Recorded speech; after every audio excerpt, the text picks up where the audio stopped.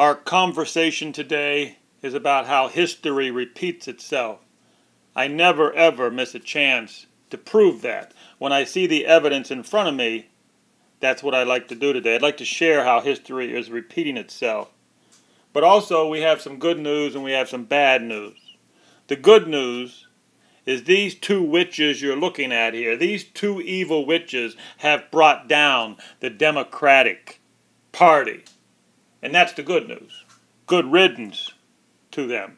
The bad news is that our government is corrupt and rotten to the core. You see, the names that you are looking at right now, these are the names of the people who are contributing to Hillary Clinton. You're going to find one thing all these people have in common. Actually, a couple things they have in common. The first thing is they're all dual citizens.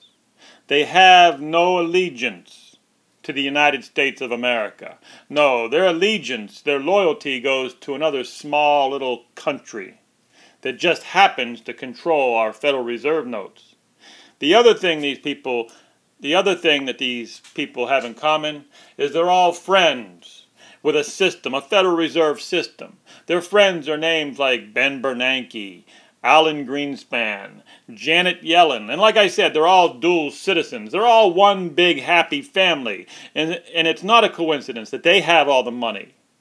And it's not a coincidence that they're sharing just a little tiny bit of their money to a criminal like Hillary Clinton. You see, they've got so much money it would scare you half to death. They don't want you to know how much money they got, because this system, as I said, is so corrupt, so rotten to the core, that if Americans actually knew how much money these dual citizens have and how much money they've taken out of the country and took it to Asia to keep it there for safekeeping. And like I said, if Americans actually knew, they would either go berserk or commit suicide, because as Bernie Sanders started to tell people, the system's rigged.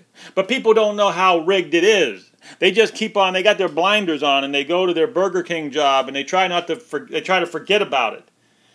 Bernie Sanders put his big toe into the equation. He told America that the system was rigged. Everybody knew it. And he was so amazed that millions and millions of people came onto his side only for one little fact. The system is rigged, people. These dual citizens have all the money and you've got nothing, and it's not right. And Bernie Sanders was amazed at how many people came over to his side. Only one problem. Bernie Sanders was a ringer. I repeat, Bernie Sanders was a ringer. He was put there. Does anybody think it was strange that Donald Trump had to go through, what, 18 contestants to win? Hillary Clinton had, what, 2? And then the people who were put there were ringers. Then they were never ever supposed to beat Hillary. Hillary's nomination was supposed to be a coronation.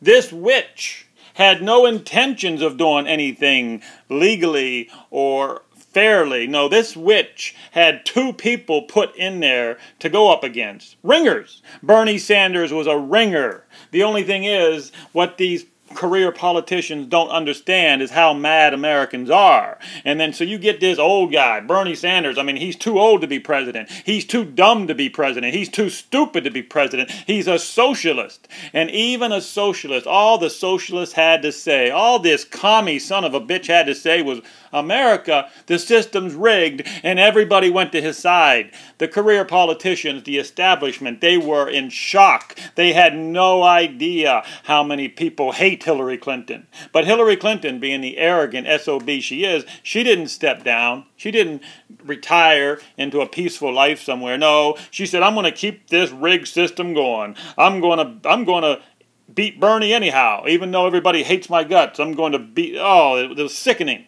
It was sickening to watch the whole thing. But you know what? Even as painful as it was to watch Hillary Clinton cheat and steal the election away from Bernie Sanders, as painful as it was, you know what was even more sickening? To watch Bernie Sanders sell out. I mean, You know Bernie Sanders has read this list. You know Bernie Sanders knows everybody on this list here. They're all dual citizens. Bernie Sanders is a dual citizen. It was sickening to watch Bernie Sanders sell out after taking in the young people. See, that's what really makes me mad. How everybody's been taken in, lied to. For example, look at these two people. They're Caucasians who pander to minority. Now, don't get me wrong. I got nothing against Caucasians. I'm a Caucasian myself. But you know what I don't like? I don't like it when Caucasians lie and what Caucasians, elite Caucasians, pander to the minorities, to the downtrodden. When they go out there and they pander to these people, and then, but who does Hillary Clinton pick as her vice president? A Caucasian male.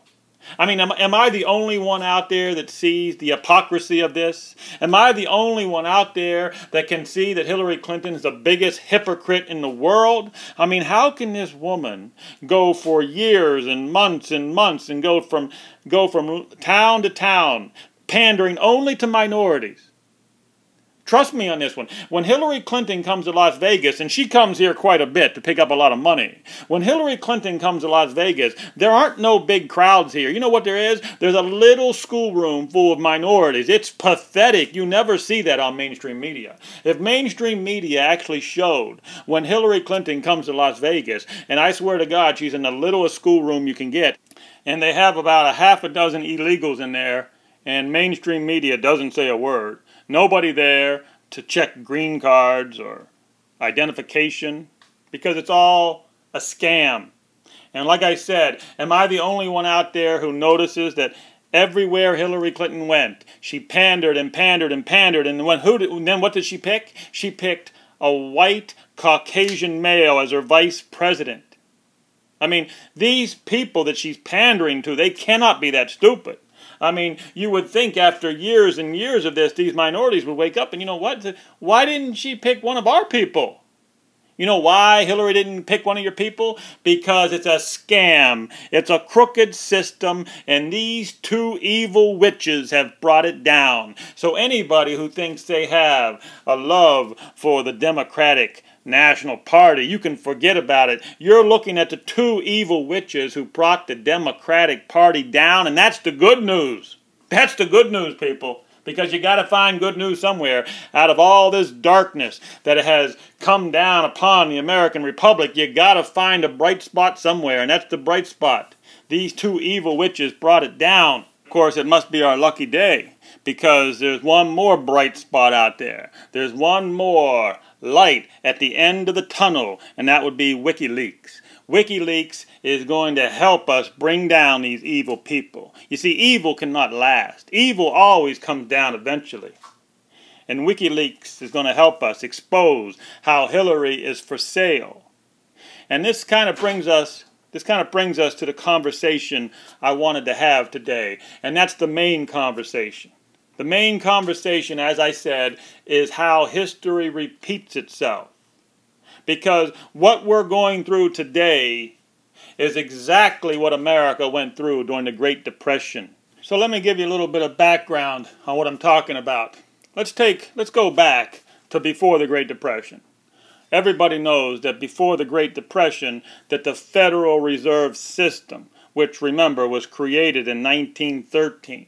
Well, they went through a stage, a boom stage, or a boom era in the 1920s. You remember the movie, The Great Gatsby, with Robert Redford? I mean, read the book if you want to. Read the book again, The Great Gatsby. And the character that Robert Redford portrayed was a man who he came to power and money and mansion through fake means, through the Federal Reserve System. Or should I just say fake paper? That's what it was in the 1920s. Fake paper being pushed out by the criminals in the Federal Reserve System. Now, doesn't that sound a lot like what happened right before the housing crash? Because that's what happened. Starting in the late 90s. Or actually, you could probably say right around 2001 after the dot-com bubble collapsed. You see, that's what happened. In modern times today, let's come to the future now. Or not the future, let's come to now. Back in 2001 and 2000, when the dot-com bubble bust, the Federal Reserve said, oh no, we don't want to go through any pain and suffering. We don't want to have a little depression. So he started printing money. Alan Greenspan started printing money like a drunken sailor. And of course, what did that produce? What that produced from 2000 to around 2007, that produced a housing boom. So I'm trying to say here, I'm trying to prove that the housing boom between 2000 and 2007 is exactly what happened back in the 1920s.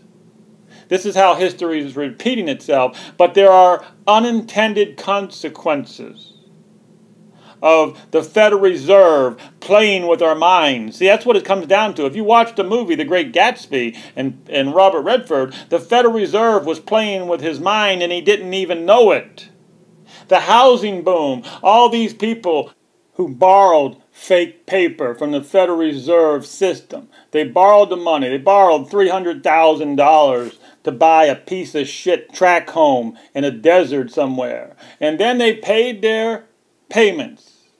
Every month they paid their $1,000 payments to the Federal Reserve System. And then 5 years later, the Federal Reserve pulls the plug. They start raising interest rates, and the whole housing boom comes collapsing down. And guess what? The banks then take back your asset. The banks then take back your property. You're left with nothing. But what happened for 5 years? You paid the banks $1,000 a month.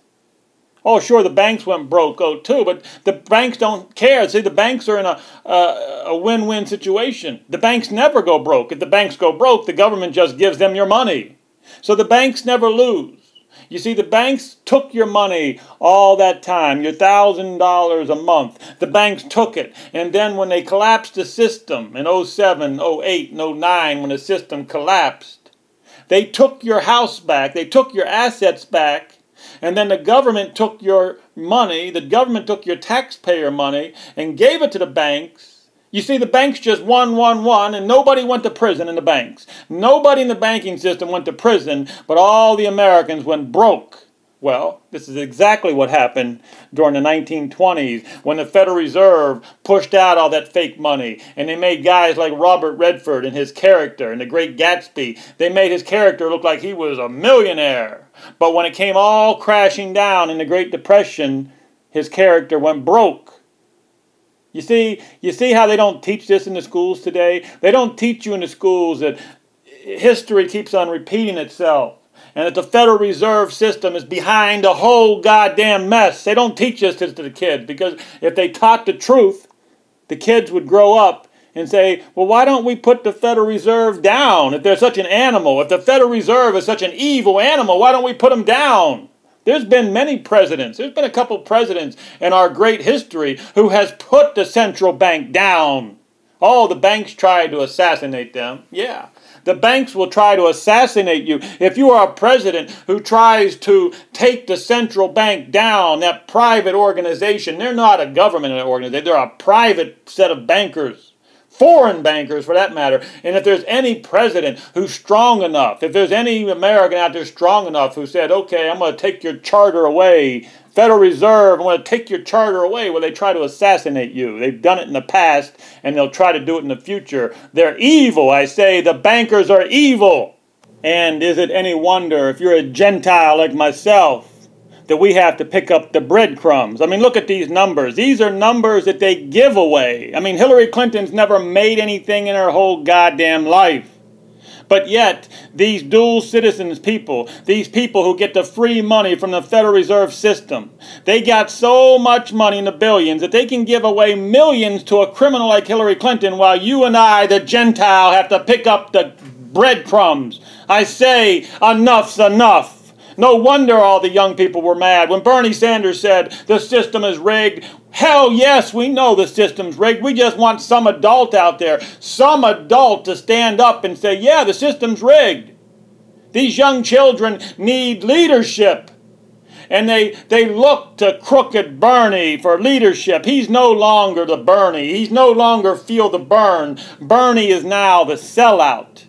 I've never seen anybody that has been a bigger sellout in my lifetime. The way that Bernie Sanders sucked those young people in, they They gave Bernie their heart and soul. They said, Bernie, you're for us. We feel it. We know it. And little did they know how evil Bernie was. That Bernie's just like the rest of the dual citizens. He's so evil that he sucked them in, and then he went right to crooked Hillary and he endorsed her. He's the biggest sellout America has ever known. But enough of that rant on Bernie, the sellout. I'm here to tell you how history repeats itself. What happened in the 1920s? Like I said, the Federal Reserve pushed all that paper out there. They created the boom area, and then they took it away, and then they created the collapse. And why did they do that? So they can buy it back, everything on pennies for the dollar. Don't ever forget that. The reason why the collapse is there is so the evil people can buy things for pennies on the dollar. Think about it. After the housing boom, and all of us were struggling to get by with buying the food. Most people have to have food stamps or a SNAP card to get by. But what does the Federal Reserve Bank do? They give their friends, the dual citizens, you know who they are, the dual citizens, they can have all the money they want to go buy up the houses. And now that they own all the houses, guess what they're going to do with those houses that they bought up for pennies on the dollar? They're going to rent them out to you and I. You see, because it's a master-slave system. And the only way this master-slave system works is if they have control of the Federal Reserve note. And if they can create them by pushing a button. Okay, so now you say, okay, what are you talking about where history repeats itself? Well, I'm talking about, remember, back in the 20s when they made the boom. And then they made the bust where they bought up everything on pennies on the dollar on the bust. But Americans didn't have any jobs back then. Just like today, Americans had no jobs. So what did the government do back then? The Democrats would sell you a job. All you had to do was donate money to the Democratic Party, and they would give you a job in the Works Progress Administration, the WPA system. They employed probably close to 10 million people. In a time when America had no jobs, this was very, very important, but the Democrats sold those jobs. Are you starting to get the picture here? Well, you will pretty soon. So even back in the 1930s, the Democrats were pulling the same number that Hillary Clinton and Wasserman Schultz is pulling today. All you had to do was give them money back then, and you would get a job. And back then, we had newspapers that had integrity. And back in 1938, we really had newspapers who exposed the truth. Today, we have no newspapers. Today, we have mainstream media prostitutes. But back then, it was exposed. And we even come up with a little law in America called the Hatch Act. You've probably heard me talk about it already, the Hatch Act, when I exposed all those government employees that came to Las Vegas, and they organized 4,000 people to go out there and protest against Trump, and they have a website that says, vote for Hillary or you'll lose your government job. Is it starting to sink in that history repeats itself? The same damn thing that happened in 1930s, where the Democrats sold jobs to the WPA people, and then they got political influence. But it all had to do with one thing with these politicians. You have to donate money to them. Okay? So let's come up to today. Today, WikiLeaks, thank God there's a WikiLeaks. Thanks God there's an internet. The internet, I believe, is going to bring these evil bastards down. But now the internet and WikiLeaks is now telling us again, a lifetime generation later. See, that's how these cycles work, I believe. I believe they work in cycles of human lifespans. Human lifespan is around 70, 80 years. Now, here we are, 70, 80 years later, and Hillary Clinton and Debbie Wasserman Schultz doing the same damn thing. All you have to do is give them money, and they'll give you a job on a committee, a government board, and WikiLeaks is coming out with the whole thing. Before, remember, back in 1938, we had a real press. Remember that. In 1938, we still had somewhat of journalists who exposed it back then. Today, we have no journalists in newspapers. Today, we have nothing but prostitutes. Remember that. So who are the people today that are doing the job? It's people like WikiLeaks. WikiLeaks has to go in there and hack their emails. And WikiLeaks then proves that the Democrats, and I don't want to put this on the Democrats because the Republicans are the same way. There is no difference between the Democrats and the Republicans. So I'll leave you with this.